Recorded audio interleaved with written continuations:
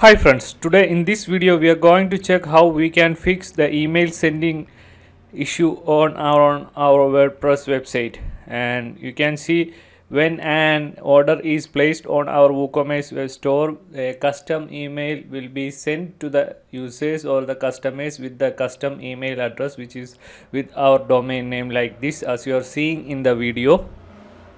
You can see how we can set up this email settings for our WordPress website. So just go to the control panel of your hosting, and I'm using hostinger.in, and you can use that hostinger. It's very good hosting. So just go to the control panel and select the email, and here you can just create an email with your domain name. You can just click on the add email account. Just add a email name. You can just add sales, support, shop, whatever email name you want, you can just add that on that section. After that you can add a password and click OK, and you will get an email with that name and your domain name, right? Now just copy that address and you can just go to the webmail which is for that particular email address. You can see that email address. Now just paste the password and you can just log in on that mail. This is your default mail with that custom domain name.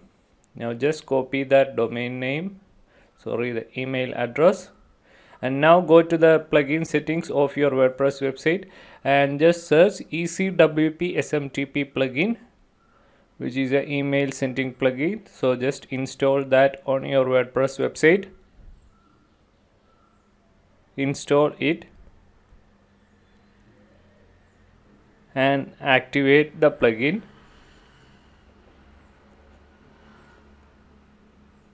Once you activate the plugin, you can see the settings of that particular plugin. You can see the plugin settings on the plugin settings itself and on the settings area of your WordPress dashboard. Now just click on the settings and you can go to the plugin settings and you can just type the from email address. Here you can add which email address should be added. You can add the email, and from name you can add any name. You can add your e-commerce website name or whatever name you want. You can just add that there and just select force name and email address. Make sure to click on that here like this.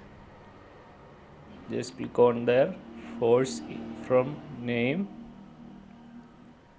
Okay, now on the SMTP host you can just paste this smtp.hostinger.in. If you are not using SM hostinger, then you can just contact your hosting support and just paste all these data as you are seeing in the video. Now SMTP username and password you can use the same for the email address which you are created. Okay guys, now we are finished that. Now on the additional settings page, all things are optional. You can add if you want. You can just you can add the data, right? Now go to the text mail section and you can just fill all the details for your testing email address and everything, and just click on save, send email, and you can see notification like this, and go to the email address which you send that test email, and you can open that email address and you can see the test email is working properly and everything working fine. Now when an order places on your WooCommerce store, you will get a email notification with your custom domain address.